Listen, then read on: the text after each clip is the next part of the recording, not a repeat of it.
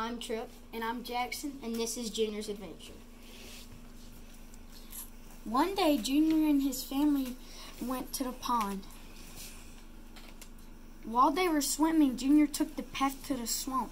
A snake tried to eat Junior, but luckily he dodged the snake.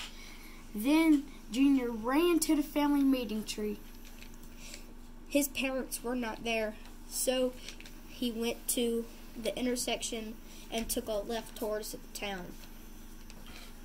He looked in every single building, including Ducky General, but his parents were not there either.